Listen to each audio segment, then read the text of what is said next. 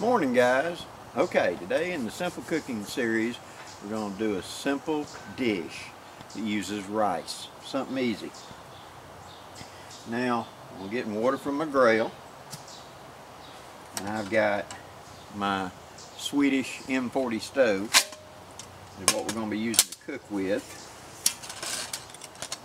These are really good stoves for one person or two people type thing, and I really enjoy using it. I got my alcohol stove right there.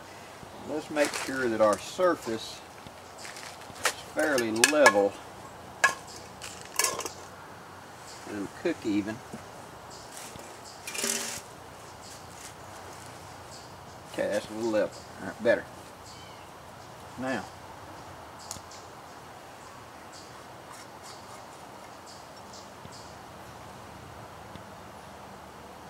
real easy to use stove.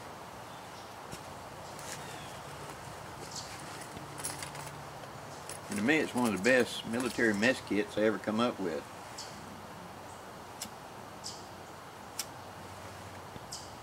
Okay. Take your windscreen, fold up the internal legs, and you're just going to set it over your heat source.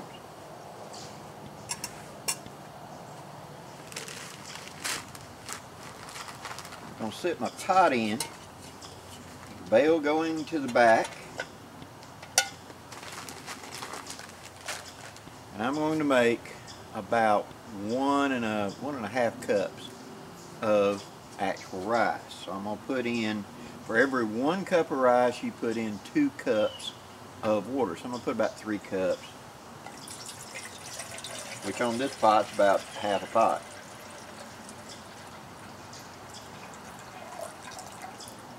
Right there.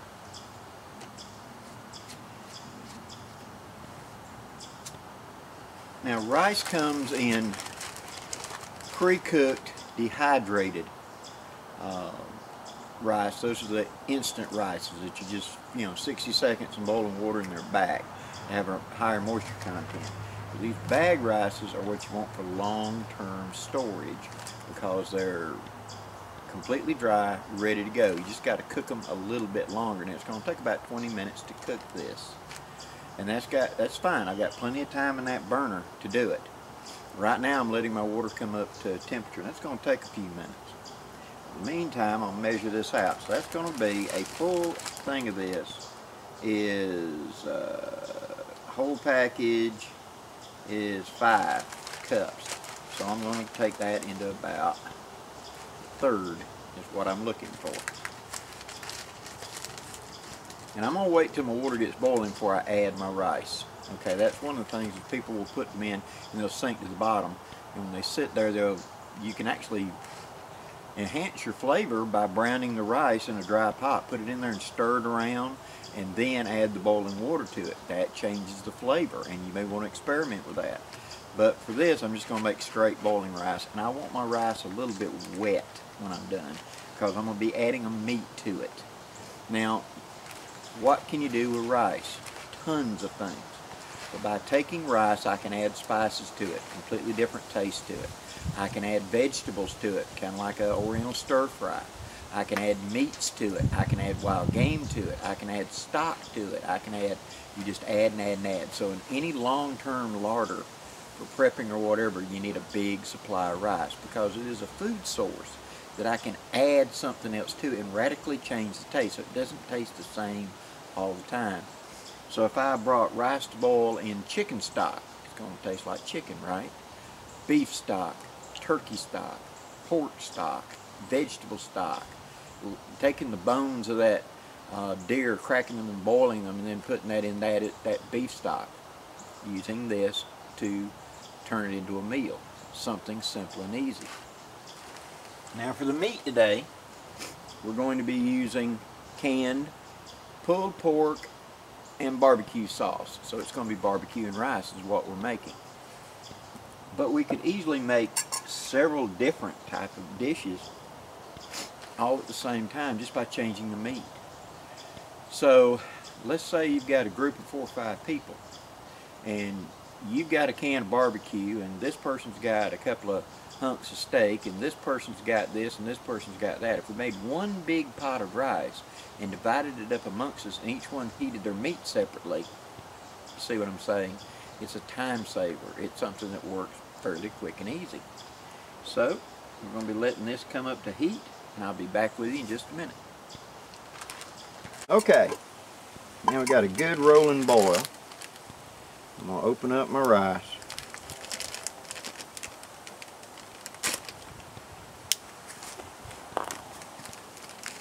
And I'm going to pour in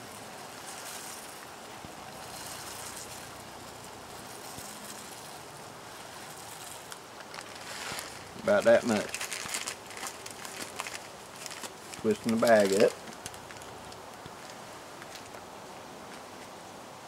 And you see how it instantly dropped down. That's the temperature change. Because I've introduced something cooler into it. Now, flipping open my Blackbird. And the flap I got from that spatula I just made, there it is.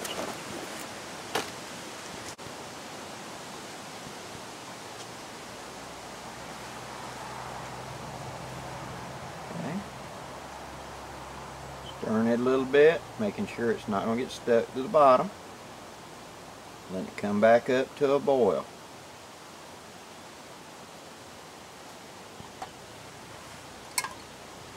Now see, it's starting to boil a little bit. I'm going to put the lid back on. And due to this system of it being a, I put that handle going the other way. On these Swedish stoves, this big opening right here at the front, heat comes out of that. And if you put your handle straight over it, it's catching that and it heats up this handle. So put it to the back. In fact, I've notched my windscreen, so when I'm putting just the pot in there, the handle goes back and keeps my handle cool. Now I'm going to go ahead and take my barbecue and I'm going to put it in the top pot, because I'm a double boiler, and therefore I can do it this way and heat it up without having to mix and match it, because steam heat is going to heat this up.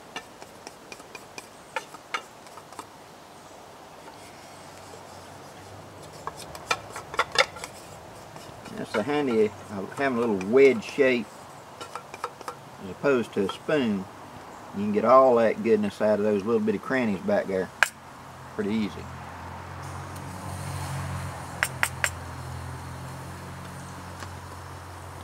Woo, that thing's boiling good now.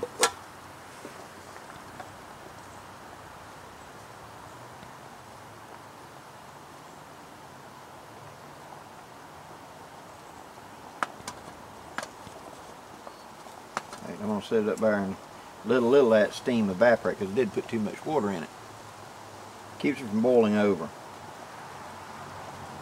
But that steam is still heating up that barbecue.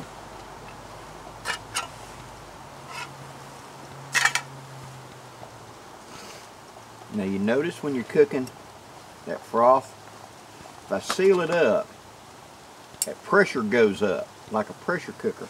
And you may see it actually start leaking and running down in a stream because it's condensing. So keep an eye out for it and make sure it doesn't do it.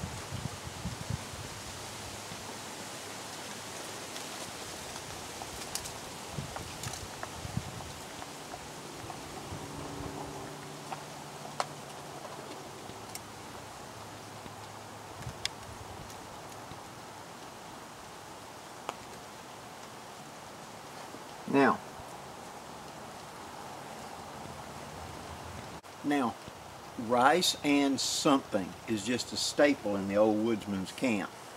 When I was coming up, you saw that a lot. Squirrel and rice, coon and rice, wild game and rice. If we didn't catch nothing, it was rice, you know.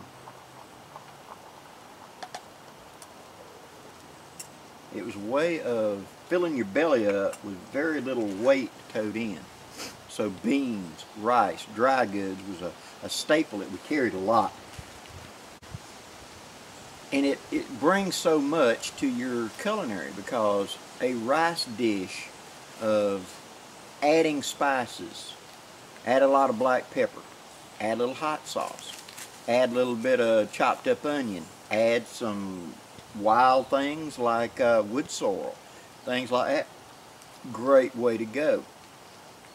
And then you have a lot of dishes that you can pick up that's just a simple boiling rice dish at Walmart or the grocery store that's garlic and butter, herbs and such.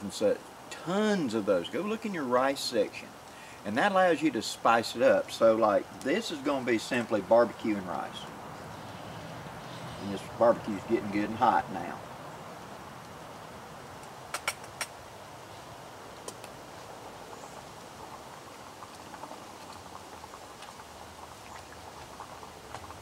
Rice is thickening up really well. How do you know when the rice is done? Give it about 10-15 minutes of cook time for this type of dry rice. Then you want to pull some out, cool it off a second, and taste it. If it's crunchy, it's not done yet. There's a certain al dente, softness, okay, of when it's done, and you'll know it.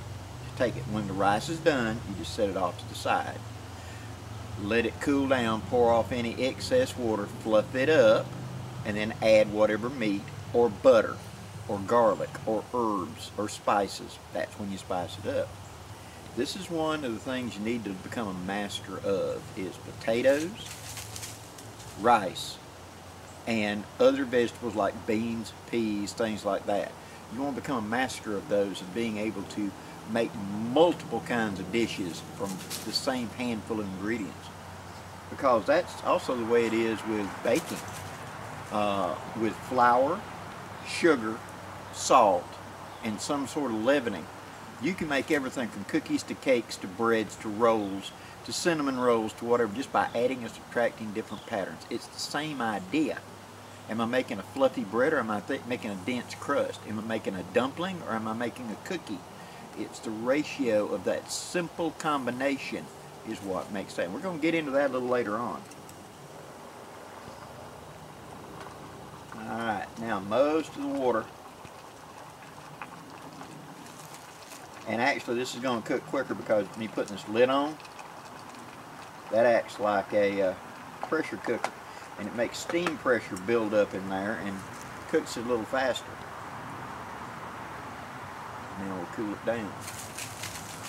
And note the little spatula that I made is perfect for this.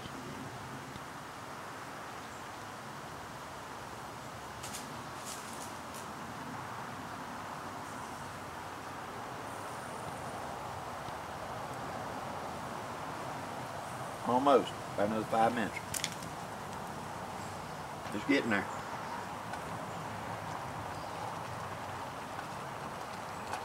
You don't want to scorch it.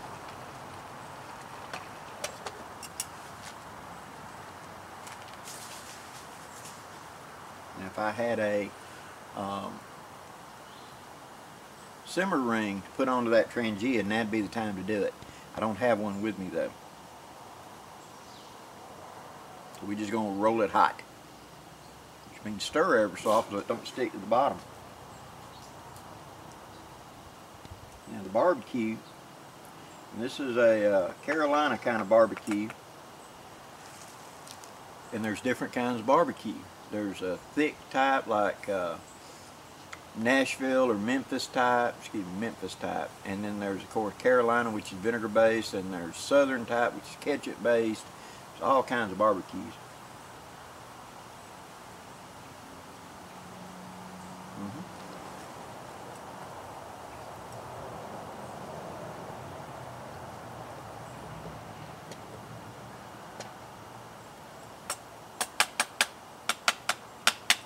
Now while we're waiting on this to finish up, let me remind you that today is Saturday, and that next weekend, which is the first weekend in November, 5th, 6th, 7th, or 6th, 7th, 8th, I will be in North Georgia at Watkinsville, Georgia at the Georgia Bushcraft Gathering. I'm going to be teaching, giving a little lecture / class on the kukri in the eastern woodlands. So if you happen to be coming to that, I'm going to be there. And I'd love to see you. Come up and say hey. Alright, now we've reached it. That rice is out of liquid now. We're on the bottom. So we take that heat off. Set her down a minute. Just let her sit and set. She'll coast a minute. Now I want to put out my fire. So I'm going to pick up, by going in the side, pick up my heat shield and just take it off. See, a lot of people try to put their hand straight down on the top. You ain't going to do that.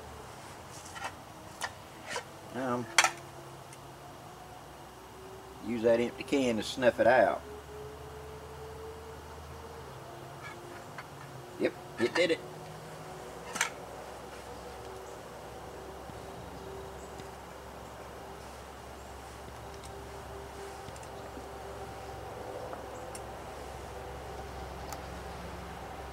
Now, let me get you in close and we'll take a good look at this.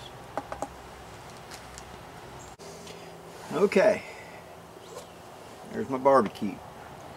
It's thick, little chunks in here or there. That's what I want.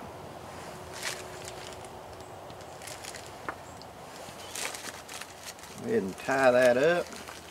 Put that with a haversack. Now my rice. As you can see, the water's gone. That's swole up. Now we just stir it to put air into it. Let that steam flow off. It's wet. That's what I wanted. Wet rice, not dry rice. Dry fluffy rice is good for some dishes. Wet rice is good for some dishes. In this case, I wanted fluffy rice, kind of wet. Now, I'm going to let that just sit and rest for just a minute. Don't be in a big hurry. By me allowing it to cool down just a little bit, I let those starches and stuff in the rice reattach to the rice. It'll taste better. When I add the barbecue to it, it will coat it better. Okay? So, we'll give it about 2-3 minutes and we'll start stirring it together. Okay, pad the time. So now I'm going to pour my barbecue into my rice. Just like that. You could put it on the side or combine it. I'm going to combine it. Now, if I didn't want to do barbecue, what else could I do? Well, how about chicken and rice? How about pork and rice? How about beef and rice? How about any meat I could come up with? And that'd be the time to throw in some canned vegetables. One of them small containers. In fact, let me add one right now. Okay, when you look at the market, you're going to find these little individuals of peas, corn, carrots, mixed vegetables, etc. These are great to throw in your pack for this right here. Now all I got to do is just pop it open, drain out the excess fluid because I don't want it.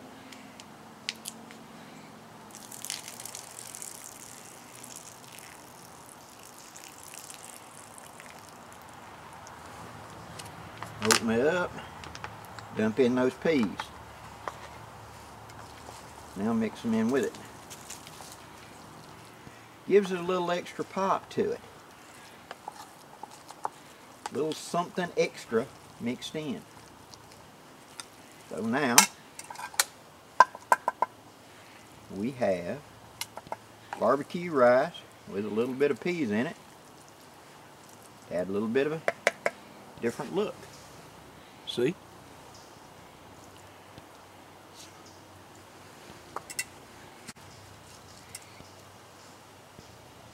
So, yeah, you smelt dinner, didn't you?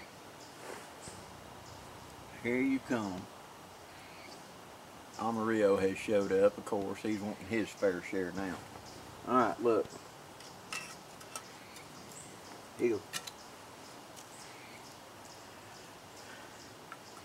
That's what I'm having, barbecue and rice. You can eat some of that.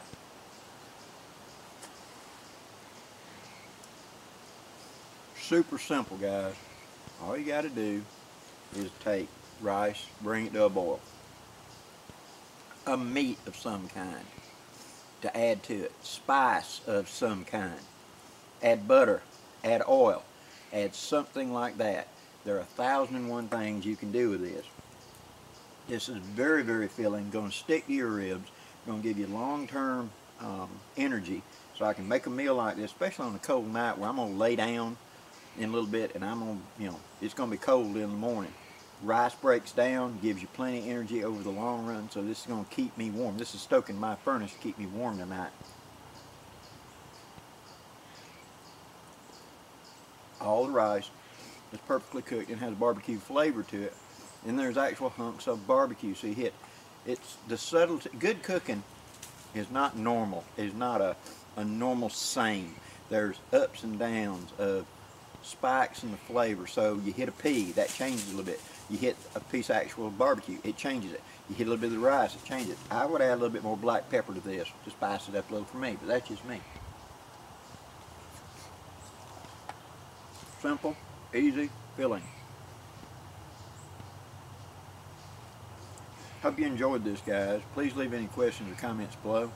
And there'll be a lot more simple cooking videos coming up that we're going to get into getting a little further along now. Now we're going to talk about how to make things, not just combining ingredients, but make things like dumplings, chicken and dumplings, stuff like that. So we're going to get to that, chicken and noodles, those type things. We got more recipes coming. Till next time, guys, I'm Blackie wishing you safe journeys. Have a great day, guys.